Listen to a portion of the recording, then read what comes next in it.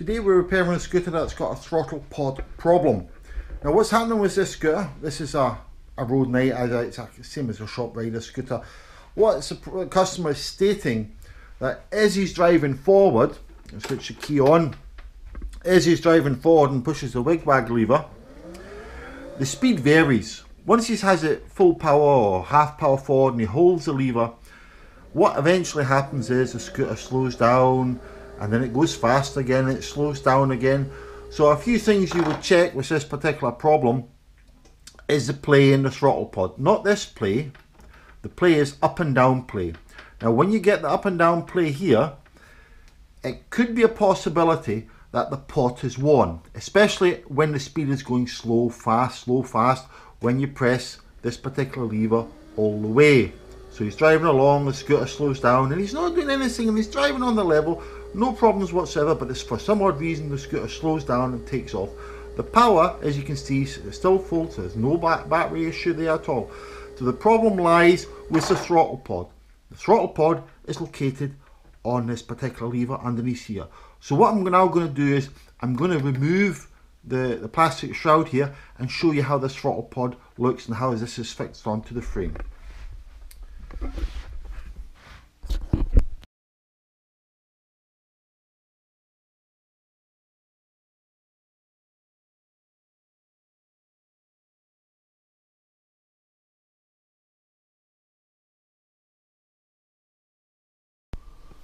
Right, now you can see how this is all fitted together. There's your throttle pod here. That's attached to the wig-wag lever here, so as you move it backwards and forwards, the throttle pod, which is actually a resistor, a 5k resistor, sends the signals through these wires down to the control box. So there's a problem with this. These are the old style. They only last a specific amount of times, usually about 1 million cycles. They're tested maybe 500,000 cycles, and once they wear, we've got to replace them. So what we're going to do is we're going to take this off, put it on the workbench, put a new throttle pod on it, and we'll see how we get on from there. And we'll put it back on and test it. So this is us taking the throttle pod off the shop rider scooter. There's your wig-wag lever secured with the 2 bolts onto the frame. You've got your 3 wires leading off, and we need to replace this bad boy here. That's causing us a problem, causing us a speed fluctuation when it's full power applied or half power applied. If we don't move this and the speed goes up and down, there's a problem inside this throttle pod. Now I have had some customers saying, oh, we've opened it up, we've cleaned it with a bit of WD-40 or contact lubrication and it's worked fine. Yeah, maybe it worked fine for maybe a week or two, but in my opinion, do not go in there, throw it away. And let's show you what's in here. At the end of the day, rather me going in here and showing you what there is and you wasting yours just for a wee nosy.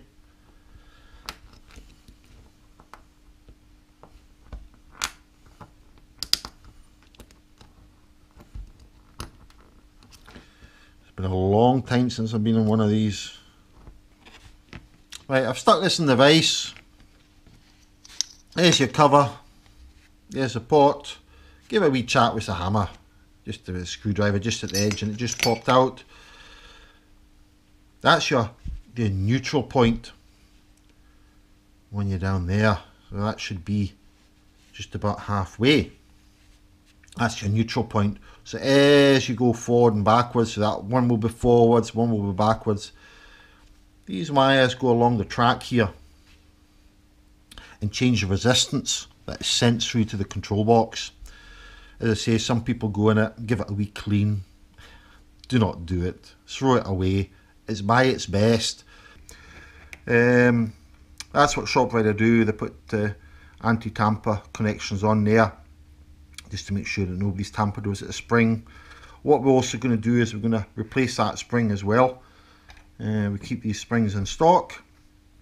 We're going to replace that spring when we're at it, because after a certain amount of cycles this will end up breaking.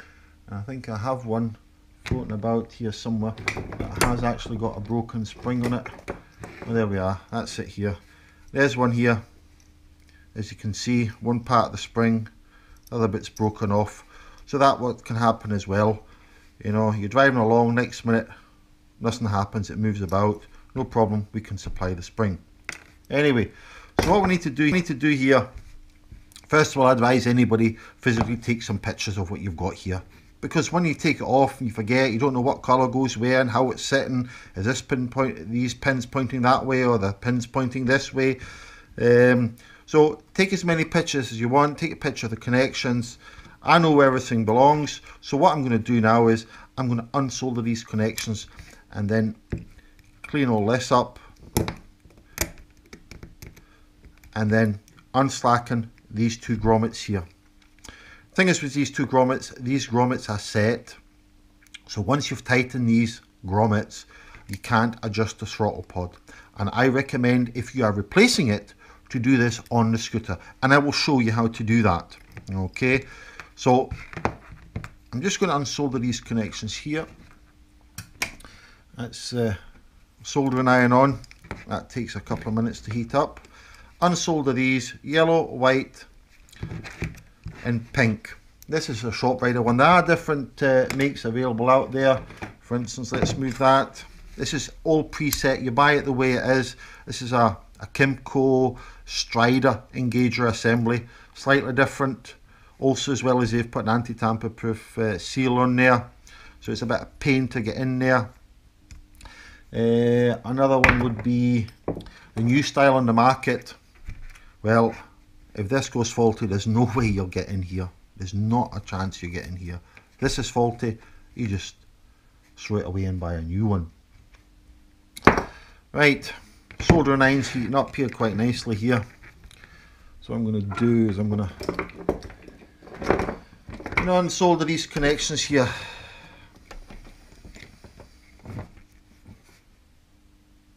Put a bit of solder on so the heat transfer from the soldering iron goes a bit better on these connections here. Let's try there's pink away, white and yellow.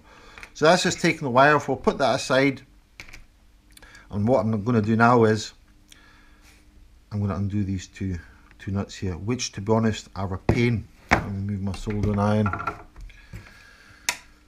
The best thing is to clear them out really well.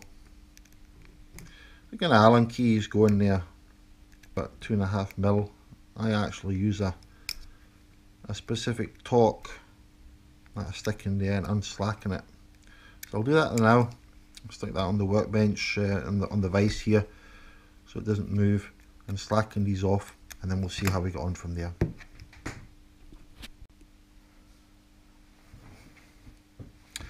Okay, I've now slackened the wee grommets in here, so it shouldn't be too bad to come off.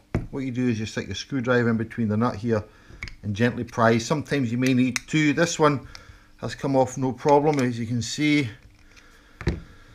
and that's it off. So put that aside.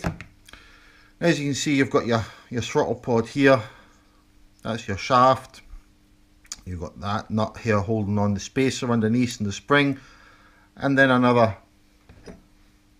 nut at the bottom. So you take your 13 mil, unslacken the top nut, then the spring will come off. Okay, so that's the old spring. We'll put this new one on it. So that's the old one, goes aside. There's your spacer.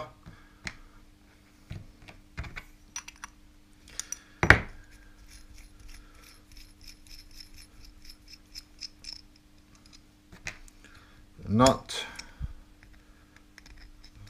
star washer, and that's it dismantled.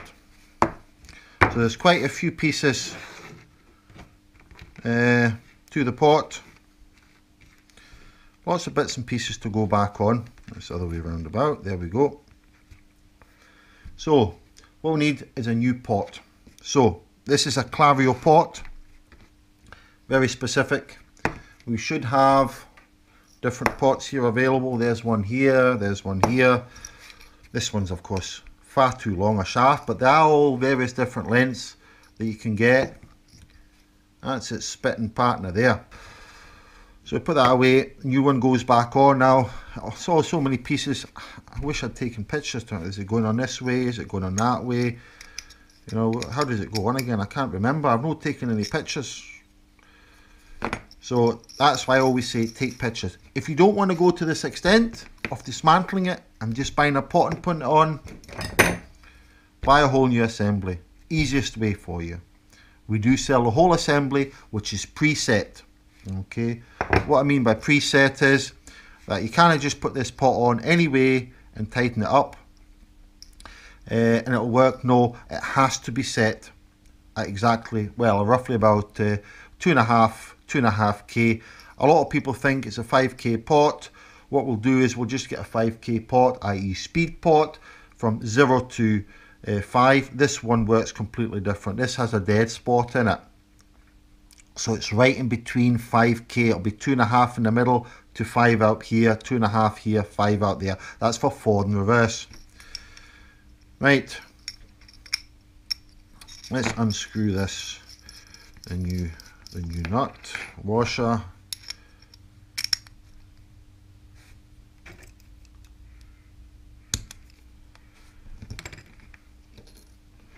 Nut goes on, washer goes on, everything goes back.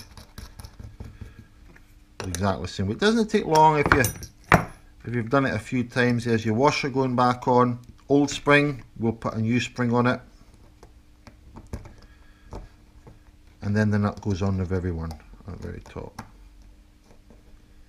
Okay. Let's tighten that up. And then that can go back on here. Sorted, as quick as that. Now, if I put that on the scooter now and soldered the wires back on here, it would not work. The reason being, this has to be set. So, all the way to the right, all the way to the left, and then halfway back. That's how I'd start off, with that being in line with the center wire. Okay. Now what I'm going to do is I'm going to put my soldering iron back on again, and I'm going to solder these connections back on here exactly the same way they've came off there. Of course, you'll have taken pictures so you'll remember how it's done. I've been doing it so many times, I know exactly what goes where.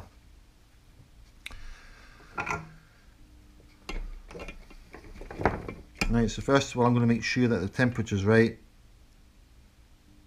We're not there yet.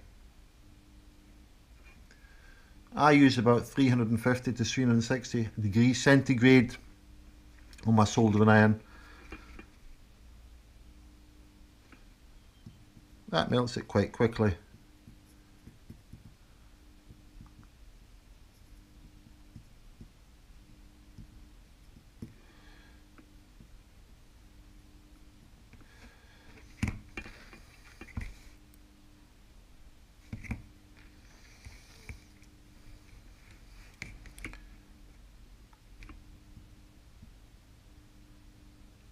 Yellow.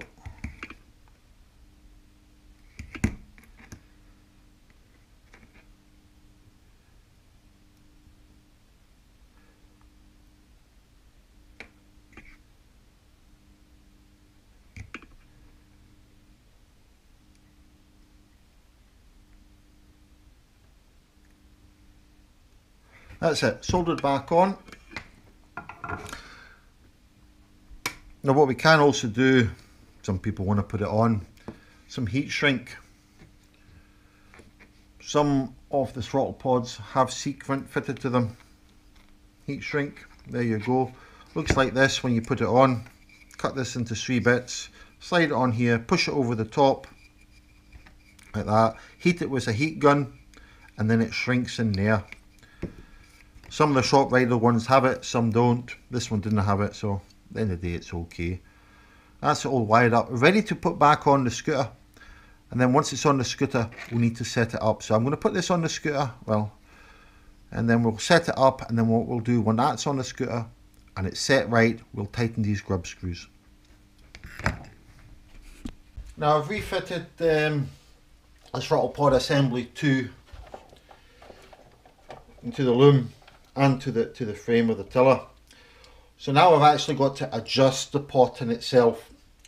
I've secured that onto the shaft here by just pushing it on. I still need to tighten it with the Allen key that I've got here once I've set the pot to the neutral zone. I kind of more or less adjusted it when I put it on the workbench, right to the middle. But what we're going to do is we'll switch the scooter on and see how we get on. At the moment, what I've done is I've jacked up the scooter in the back so that if the wheels do turn, when I move this bit at the bottom here, the scooter's not going to disappear in front of me. So I'm switching it on and I hear a beeping. So that tells me there's a problem the way I've set this up. I've not set it up right. So what I'm going to do, put my screwdriver in underneath and slightly turn it a fraction, switch it off, switch it on again, no noise. So I more or less know it is in the centre position. So what I'm going to do is I'm going to push the lever to go forward. I can hear the brake disengaging and the scooter moving. There's full speed. Let go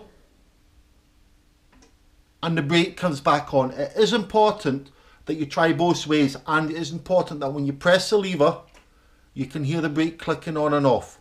So if you watch how I do pull the lever, it takes a specific distance for the brake to come on. Quite a bit actually.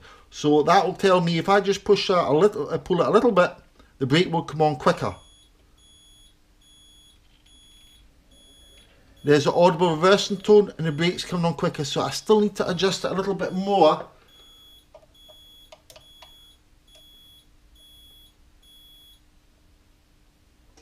There you go, I switched it off now, I've just turned it a wee bit more. There you go, I've got a little bit more leverage going on there. Brake comes on. Click, brake comes back on again, same here. So it comes on a bit quicker now. So what I tend to do is I sometimes also let it go and let it spring back by itself, so that I know the brake will come on. Now that I'm happy the way it's set, I will tighten these grommets.